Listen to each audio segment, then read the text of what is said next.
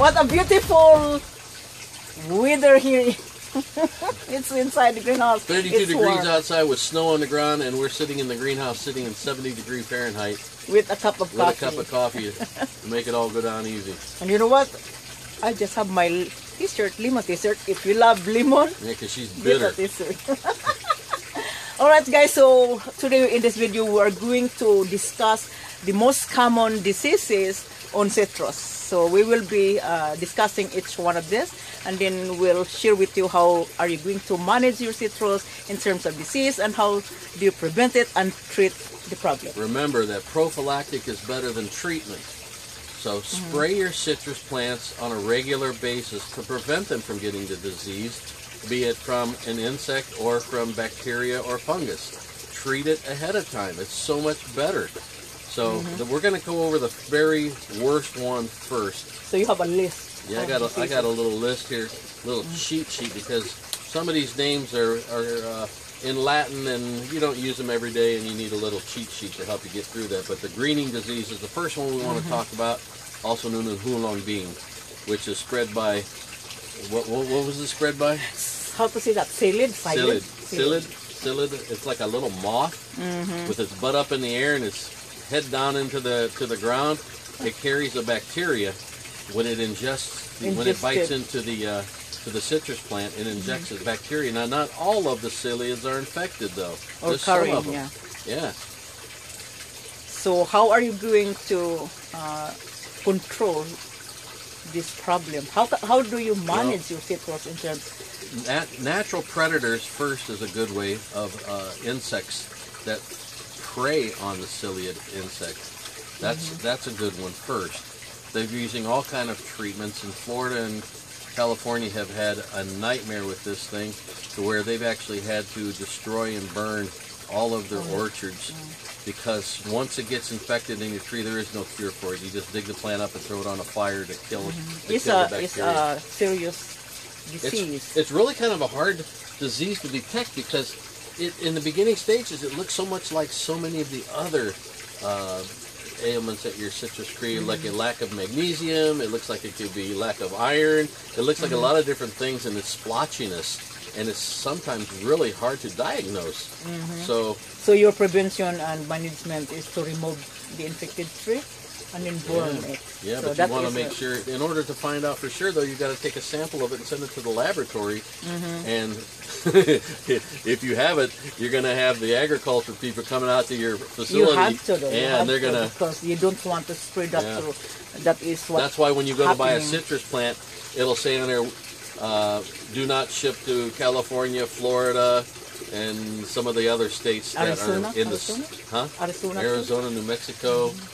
Because they're in the citrus production business, and they don't want you to send cuttings. If you're because it can wipe out. If you live your in those citrus states, production. you have to buy your cuttings through one of the universities out there that have, man, they put them through a sterilization process to make sure that the tissue culture is clean and sterile. So that is the greening disease. That's a greening disease. So the second disease is a greasy spot. Greasy spot, which is also Phytophthora citrus. That's caused from a fungus. It's a fungus disease, and it can overwinter, and so that is the most common citrus problem, especially in the greenhouse, and mostly in the greenhouse. When we have 2 tanks in our greenhouse, we have 2 1,000-gallon tanks in our greenhouse where we raised koi, and the humidity was too high in here, and we were getting a lot of problems with that. We got rid of one tank, shut it down, and we've got rid of the problem at the same time. That was last year. And now we only have 1 tank going. Yeah. So humidity increases fungus. It thrives in the fungus, and it is warm. They like warm temperature. And I have a question from one of our viewers. She was asking about, I have a humidifier which increases the humidity in my citrus, but when the humidity is too high, I have also an electric fan. Can I shut off the fan? Can she shut off the fan? No, you want to keep the fan going. The fan helps create the circulation. It also makes it difficult for some of your little flying gnats to land on your plants too. It has a couple functions for that, but you have to have air circulation. You need movement. Lack of air will perpetuate disease. So how do you identify this phytophthora disease, this greasy spot? So the first stage you notice that the leaf is starting to yellow, and then when you look at underside of the leaves, you have this a little brown spot, like it's something smeared, like a water. Yeah, that's not a real sharp, not a real sharp brown dot like but you're we will going to see put on that on the scale disease. It's more of just a little brown ring or like a spot. It's a spot. And then it raises the. And eventually, the leaf will completely fall off on its own. You don't even have to touch it, and pretty soon your whole tree will be dropping leaves like crazy. Doesn't kill the plant. You will get a matter of about 3 weeks to a month. You'll start to see new little green leaves starting to emerge. And I'll tell you what, once that leaf starts turning yellow, there's no bringing it back. It's gonna drop. It's gonna drop off. The best thing you can do is remove the leaf so that the fungus doesn't spread to the other leaves. Get rid of it as fast as you can. Remove any of the leaves on your citrus tree that has any of the greasy spots on the bottom, or if you see them starting to turn yellow, just go ahead and cut them off. They'll grow back. So that is mostly basic, principle in gardening. Right. Removing any debris on the base of your citrus, because it can hibernate. What about the leaves that are falling and they're sitting on the soil in the pot? It can also grow in the soil. Right. So you have to make sure that everything is clean and allow no debris in the soil, just to minimize or control and prevent that fungus.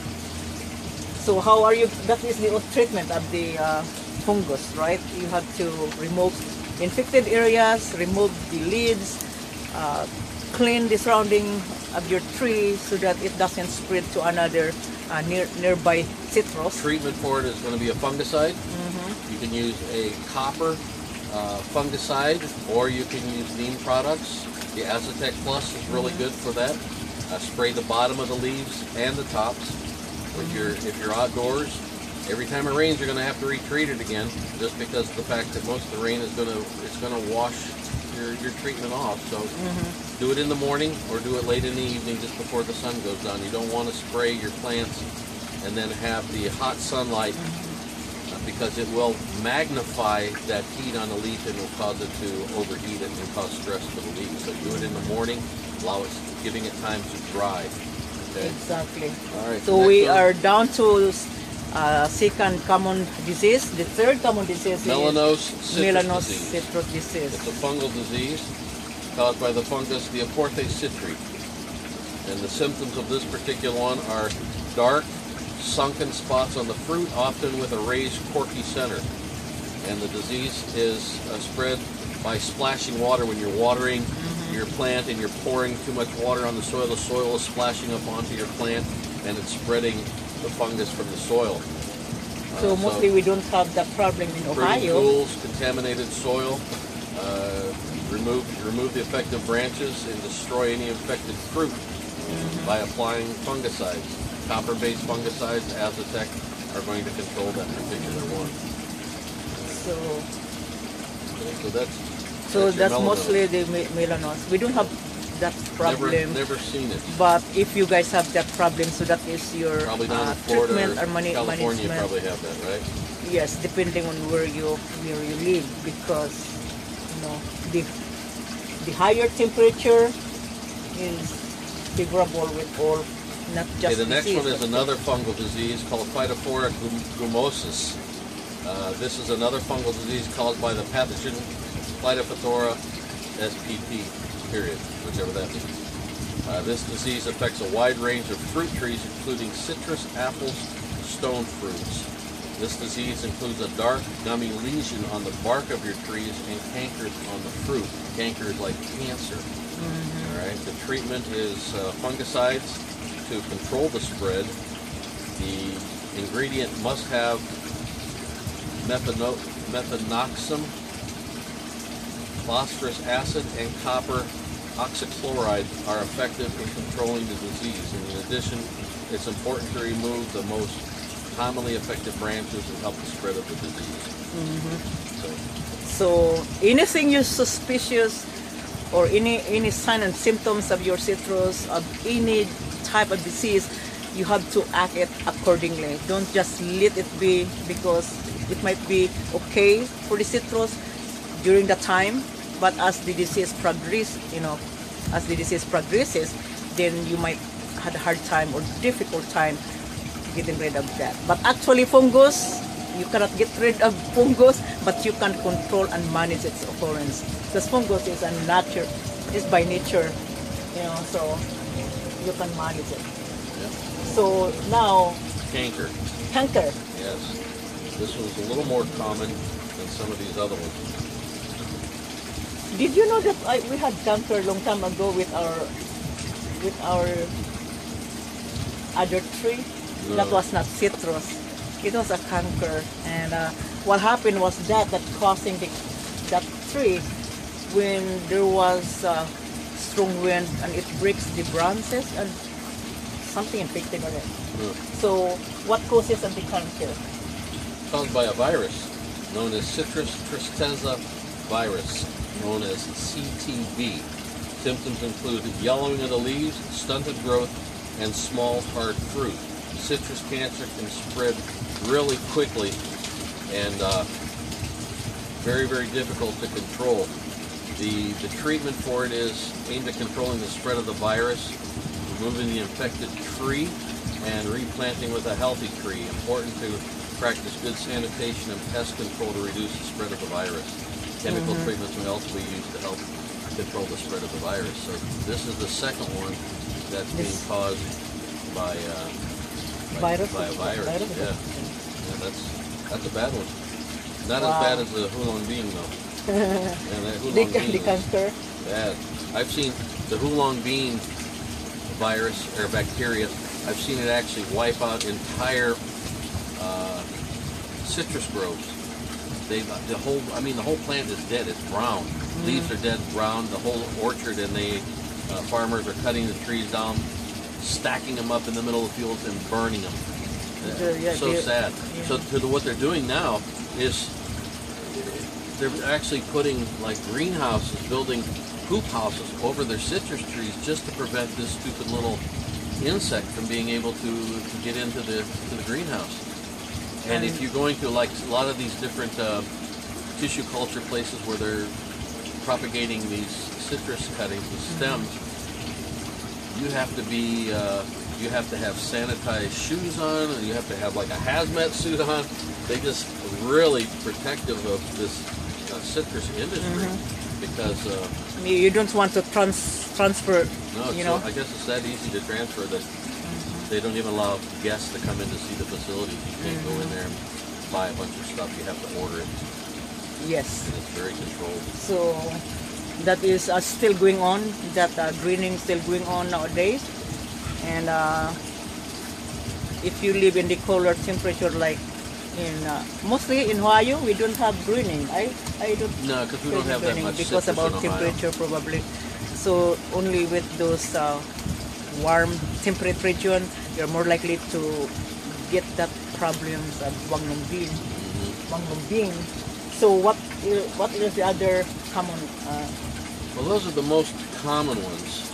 There's another one here that So you mentioned is called Phytophthora foot rot, and this is caused by having too much water in your plant or in the ground. It's a fungal infection of the root system by a pathogen called Phytophthora, commonly found in wet and humid conditions. And the treatment, of course, is removing any of the infected material from the soil and improving drainage and aeration. So that is the cause of overwatering. So if you watch the other video when we discuss about the soil environment, so by combining bark and some other perlites. That's why when you have your citrus in containers, you want them in well draining media. Yeah. That's why, like in Florida, places like that, they're growing in very sandy soil where the water goes straight through to the bottom. If you get a lot of heavy rain where it's raining for like 5, 6, 7 days and you're getting some flooding, that's going to kill your citrus trees from drowning Yeah. the roots and causing fungal infections. So it is, everything happening in the citrus is back to your soil. Right. So It's kind of like athlete's feet for citrus trees. I was just, That's why you get athlete's feet in humans from sweaty feet. You don't change your socks and getting fungal infections. I was just telling you, rot. I was telling him, I said, you know what, when I am in the greenhouse, I always look at my plants and see if the plant is stressed. So plants and humans have similarities in dealing with stress. So if the plant is stressed out, then disease and pest will havoc your plants. So it's the same as human. And then he said, I know a lot of people having stress and oh my goodness, why they are still healthy? And I said, well, maybe they went, to someone, so they are not really getting that stress inside their body because they have someone to vent out. So Yeah, they vent out all right. so that is that's it, guys. So what would be the overall management you do to your citrus to avoid this problem? Well, management, good aeration. Okay. Pruning inside your citrus trees to make sure that they have good air circulation inside. You don't want all your branches crisscrossing each other and choking each other out. You want them to be able to be opened up. That would And be this is happy. Yeah. Have good drainage in your plants using a good media made just for citrus. You cannot treat all plants the same. You can't use the same media that you use for your philodendrons or for your Hoyas and some of these you can. You can use the same mix. Yeah, you can use almost the same mix for your orchids that you use for your citrus plants. You just want just a little bit more sand or a little bit more soil in there for the citrus. But you want to drain good. Next, you want to have lighting. Okay, and this is something I want to talk about real quick because we're going to do another video on this later. And that is the lighting for each specific type of plant that you have. Your citrus plant needs about 8 to 10 hours of sunlight every day. Good full light. And I have seen friends that have bought citrus plants and they put them in a dark corner in their house, not even near a window. It's like 12 feet away from a window. I'm like, oh my God, your citrus plant's gonna die here. And they go, oh really? Why? You're not taking care You know of what? it. I'm going to surprise you, Greg. Oh yeah? You're gonna give me a lemon? I'm going to surprise you, and you need lemon. Yeah. Oh my God. We drink lemon It's water so good. every single day. How Our in citrus that? trees right now are just loaded. Look at this. That's a Meyer lemon. Hold that up here to the camera. Let them see. These things are 1.5 times the size of a Eureka lemon, and they are so good. Oh my God, smell good. Yeah. So Take a slice of this, squeeze it in your water. We take a slice, put it in soup, whatever. It is so good. So getting back to what I was talking about, when you buy a plant, especially beginning gardeners, people who are just starting to get into plants, house Be plants careful and of the stuff. flower. Yeah, sorry. Know the lighting requirements of your plants, and that's very important too for disease prevention and for just the health of the plant. Period. So, and then of course, like I said before, use prophylactic rather than treatment. Spray your plants on a regular basis. We spray these in here once a week. And I'll sometimes see one that she misses. I go behind her, I catch it. If I see one that's yellowing, we discuss it. I say, have you treated this? What's going on with this plant? And she'll say, I did this or I did that. And I'll say, okay, it's good then. So work together as a team. If you guys are at home. It is so great to have your own lemon, like this one. That's right. And it's bigger than what you bought in... Oh yeah, I bought a bag of Meyer lemons at the grocery store. They get them at the Giant Eagle grocery store about once a year. They get these little bags in, and I bought them, and they were like half the size of these. They were like kumquats. They're really small. These are really huge, and these trees put out some really nice sized fruit. Some of them as big as I've had them as big as my fist before. Yeah, and there's another one down there. I don't wanna take it out. We eat so much of this fruit, and it'll be it'll be ripening up all summer long, and then in the fall we'll be eating a lot of lemons. They'll be ripening outside when we carry them outside. Remember that when the COVID hits? What?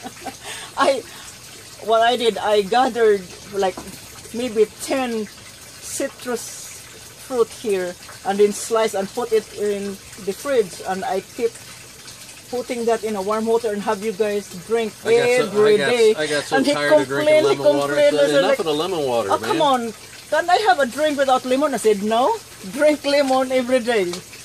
But you're good. I'm good. Yeah, gives you energy. All right, so this is for now, guys, and we got two more videos that we want to put together for you on citrus care. One on fertilizers and another one on lighting, artificial lighting. And we'll see you on the next video. And until then, this is Greg Stevens and Marcelina saying, peace out. Peace out, baby.